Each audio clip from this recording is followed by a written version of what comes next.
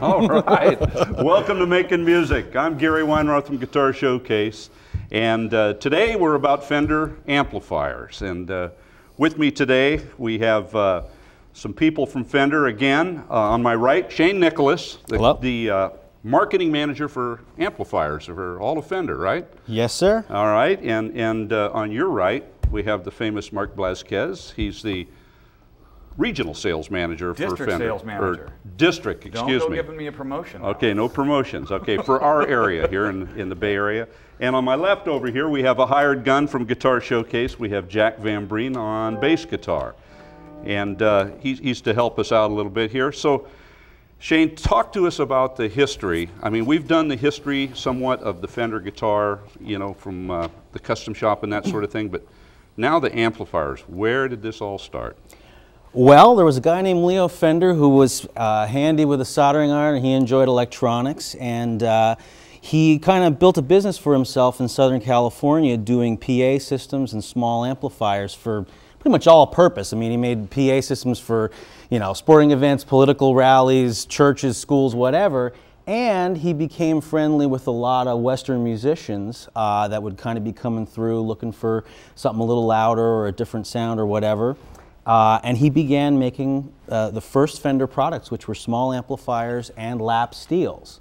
So a lap steel was actually the forerunner of, you know, the Fender electric guitar. Yeah. It was basically a slab of, you know, hardwood with a few strings on it and an amplifier. So this guitar, this amplifier over here, this little tweed, that's a Champ? Yeah, this is a this guy right here. This is a late '50s Fender Champ, which is a little tiny. It's probably a 5-watt amp with either an 8-inch or a 6-inch speaker in there. And at that time, that was enough to make it electric. That was it. If you were, you know, if you were as loud as a piano or a trumpet, you were pretty darn loud at that time. So it kind of all started from there. And you know, if you like, we can hear this amp here and talk a little bit. I'd love to hear it. Let's hear that now. For a period piece, what guitar sort of went with that amplifier in those days? Well, Leo Fender would have made this amp with a lap steel. Okay. You know, playing Western swing music or Hawaiian music or whatever, cowboy music.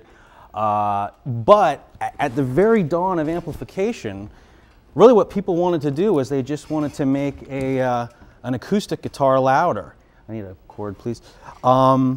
This happens to be a Gretsch guitar, which would have been around the same time that Leo Fender was getting started. This is a little, you know, more recent model, obviously. But anyway, if you think of, now imagine you have an acoustic guitar, and you're playing in a dance band, in a you know, ballroom or you know, a club or wherever it is, and you're playing rhythm guitar in a band, and you're okay. And if the dancers in the back of the room could hear this little, you know, you were part of the rhythm section, it was okay. It was kind of descended from the banjo, you know, per se. Right. But when the guitar players began putting pickups on an acoustic guitar and having an amplifier and being able to have a little bit of volume, now they were being able to be heard in the back of the room better, but they were also able to take solos. So, okay, so if they were as loud as the trumpet, again, they were now a solo instrument in a large ensemble. Some of these bands like Bob Wills and Hank Thompson and these kind of bands, they might have had between 10 and 20 people on stage. On stage, yeah. Right, so what starts happening is these players start turning up the amps louder. And now we're going to turn the guitar all the way up and, yeah, probably, yeah. So now, if I'm turned down low, it's still all right, but you turn it up, and it distorts like crazy. The tubes are distorting, and the speaker's distorting. And that became a sound that rockabilly players, blues players, and of course into the birth of rock and roll, you know.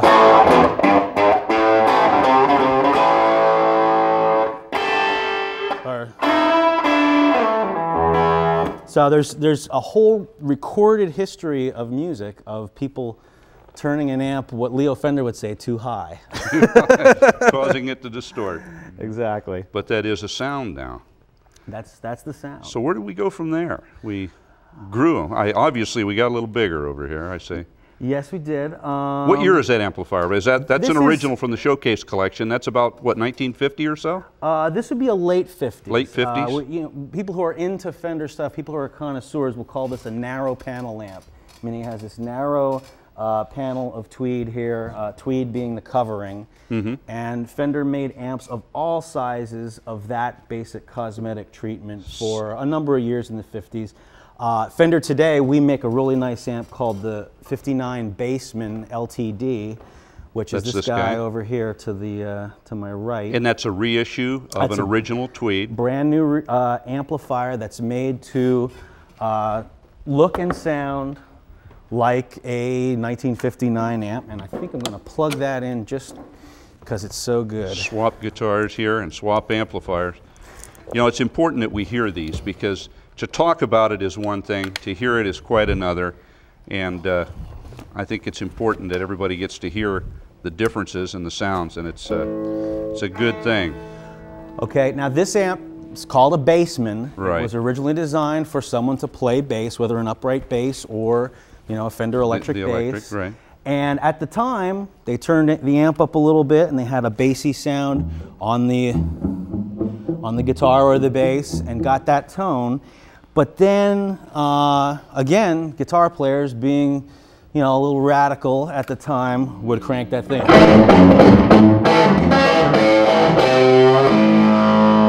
Okay, so you crank that amp up loud, and it really distorts quite a bit.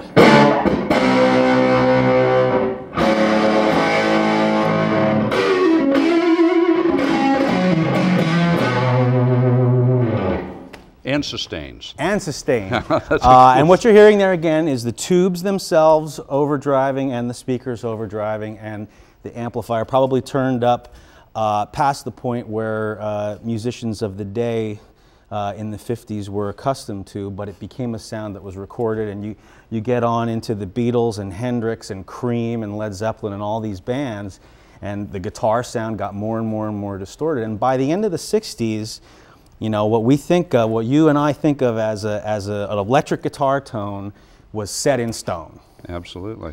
So, and it started with that little guy up there. It started with all this stuff. Yeah. It's amazing.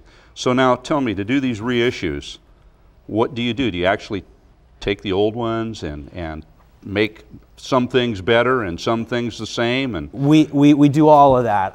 We're fortunate enough now that in the 80s and 90s, guitar collecting, I should say, collecting of vintage instruments had gotten to the point where people started looking at the amplifiers.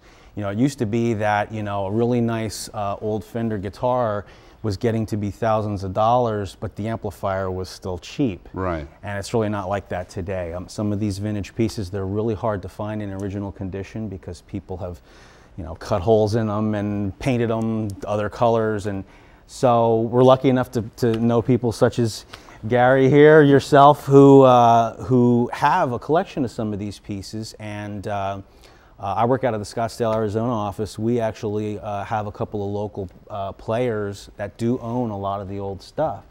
So when we're doing an amp such as you know, one of these reissues, we'll listen very closely to the old ones. There's some things that we can't do. For modern safety regulations and modern manufacturing regulations, there's some things that you can't do. Right. Because rock and roll is supposed to be a little dangerous. So we don't want to shock the guy. I remember in the old days, I'd touch a cymbal or I'd touch a mic stand. If I had my hands on my guitar strings, it'd light me up like a Christmas tree. You know, so you don't do that to us anymore? Two-prong power cords are out. No more. In fact, it's actually getting to the point where safety regulatory agencies don't even want you to be able to do anything. They don't want you to be able to change a fuse. Right. So we really have to kind of take all that into account. But we make them to deliver the essence and the spirit and the basic, you know, voice of what those amps originally sounded like. And I think you can hear the difference. Oh, you do. Now, Mark, you sell these to various dealers, not just Guitar Showcase. Sure. Throughout California, Northern California. So do you find that the reissues are popular? Yeah, I mean, I think the reissues kind of addressed a couple things that was going on. First of all, I think people started to miss that old pure tone that was happening. Right. Amplifiers got to a point where they became so complicated and so processed that people went, wait, didn't rock and roll used to sound a lot better than this? And it was that, and you know, then another thing that was happening is there were so many other companies out there. I think it happens a lot with Fender in general. They will do sort of knockoffs or Frankenstein versions of our guitars. There were a lot of other companies out there building very expensive, exotic, Fender-esque boutique things. amplifiers. Yeah, I mean, you know, and the market will really speak to you very clearly. Like, look, people want this. Now want we have that eBay that we can look at, and Shane and I were just talking earlier about, you know, how much does a real 57 Bassman go for now versus, you know, this reissue. So street price on the reissue Bassman. This has 410s in it. Yeah, This is, U.S. list is about $1,800. I don't have them all memorized. Yeah, and MAP is around 13 or something. Yeah, in that Around, ballpark. Yeah, and an original.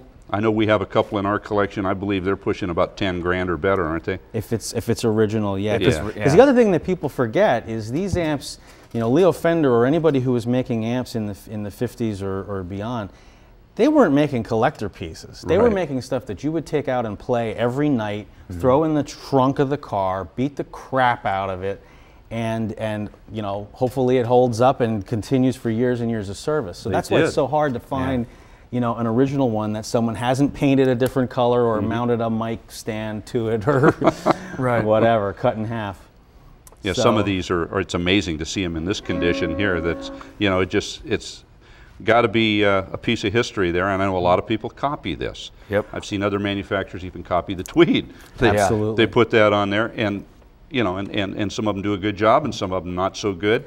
But it just says something. It really kind of captures and speaks to a certain era, right? A Tweed amplifier really just says that that's who you are as a guitar player, right? Right. I mean, if you get the choice between one that looks like this and looks like that, if they perform the exact same functions, one guy would want this one because that's the way it looks. And we have some magic involved. Absolutely. Oh, there's always magic. As in the guitars, you know? Yeah, I'd like to point out a little bit too that these are getting more rare and they're beautiful to look at, but the real reason that any of us are talking about this right now is because of the musical part of it. They sound great. And the reason that people still love these amplifiers and guitars 50 years after they were built, you know, is the same reason that people like old cameras or old cars.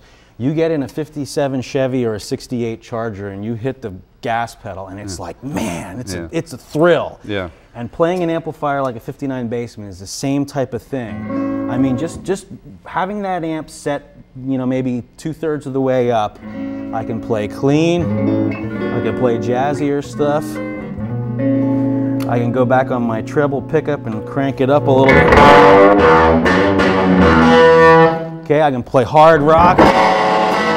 I can do almost anything I want just by manipulating the guitar's controls and how hard I play. Yeah, there's no computers involved in that. There's no foot switches, no effects pedals, no nothing. That's all a Fender guitar and a Fender amp. A Fender amp. Yeah, you don't need anything other than that. And that thing sounds great. That's a modern incarnation. Brand new amp you can buy today. It came off the floor at Guitar Showcase. So Absolutely. that's a great amp. Yep. So that's interesting. Well, then we went forward to the black faces. Well, we had some brown faces in the middle there a little bit, but talk to me about these now. Okay, well, probably the quintessential Fender amps of all time, and by quintessential I mean what the most recordings have been made with, what you'll still see today on stages all around the world are what we call the blackface amps. And I have behind me a Super Reverb here. This happens to be about a 65, but we have a current reissue of this amp that you can buy today. It sounds virtually identical to this one. Here is a brand new reissue of the 65 Deluxe Reverb. If you've heard of the Beatles or Elvis, you've heard this amp on a record. It's one of the most recorded amps of all time. It has an absolutely beautiful, clean sound.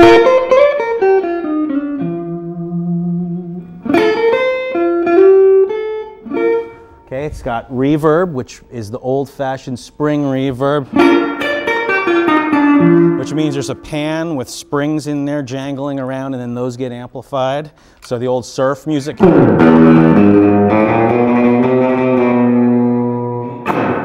Okay. It's also got a tube-driven tremolo effect.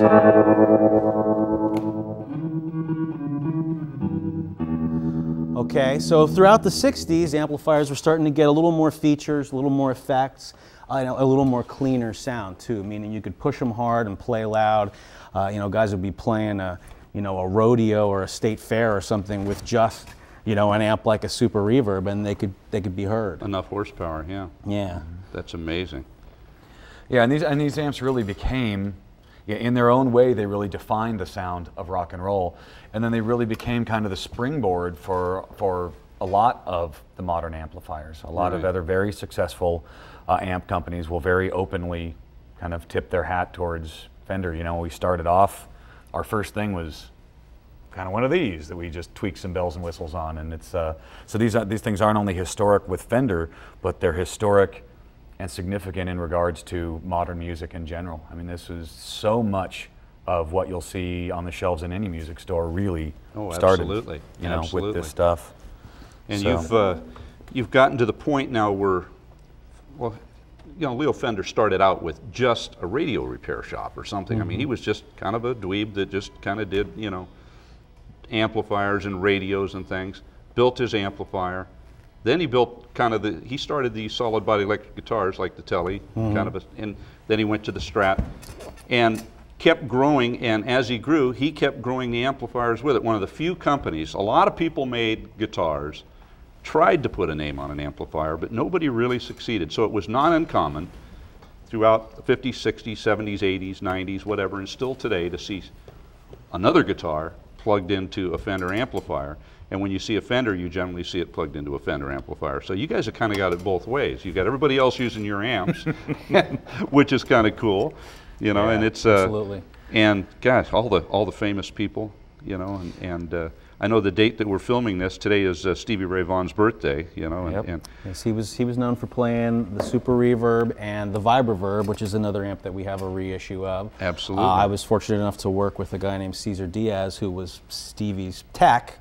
And he basically came into the Fender offices and said, hey, I'm sick of taking these 40-year-old amps and trying to modify them to do these supposedly famous modifications. Why don't we just do an amp together? And that's what we did.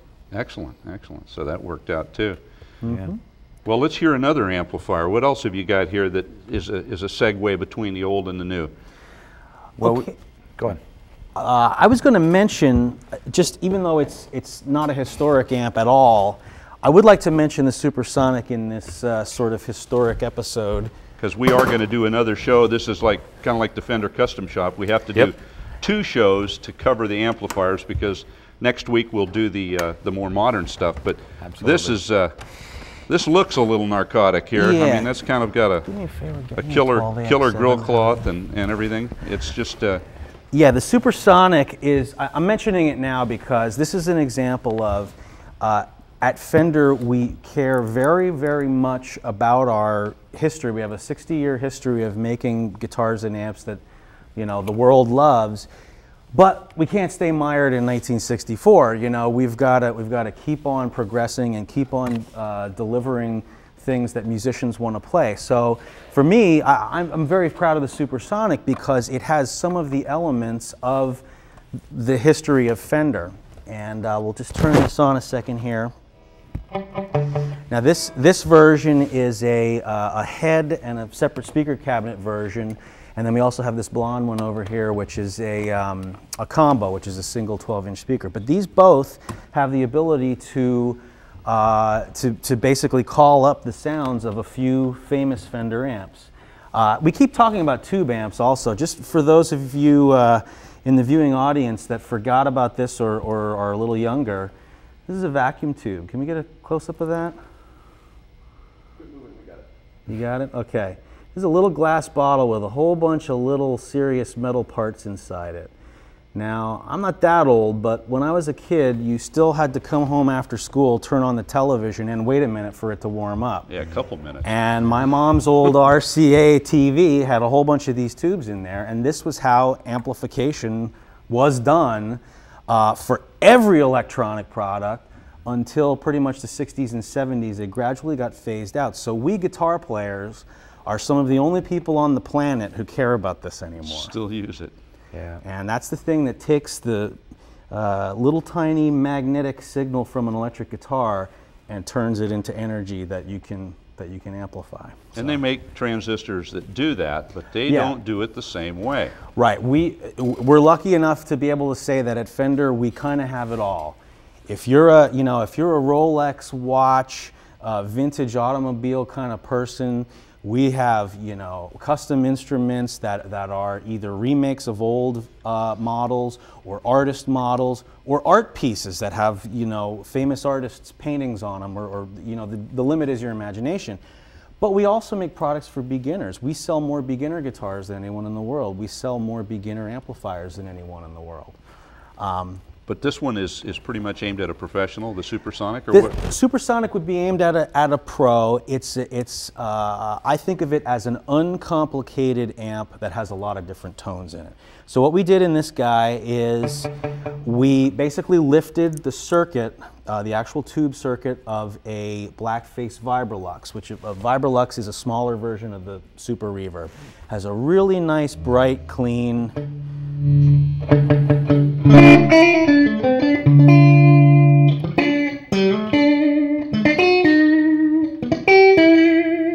Okay, this is an amp that people like Roy Buchanan and Stevie Ray Vaughan and many players have used the sound of a Vibrolux, Mark Knopfler. And then you go over to the Bassman, which is, as we said before, a Bassman is an amp that has a little more grunt, a little more bottom end to it, it's a little more powerful. So compared to that sound that I just played, the Bassman has a little more oomph to it. And I consider the Bassman like the quintessential rhythm guitar amp. I mean, it's shaking the stage. So again, I have my little, and I have my, so I have those two sounds covered. Then I'm going to hit the button a third time, and this is all foot switchable, by the way. I don't have the foot switch hooked up. But you go to the third channel, and we call it the burn channel, which is based on some high-gain amplifiers that we did over the years. And it's an all-tube, high-gain, dual preamp design.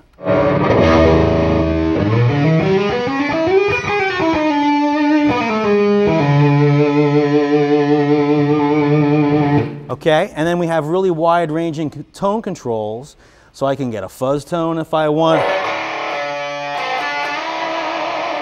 I can scoop out the mids and turn the bass all the way up and do the teenager tuning.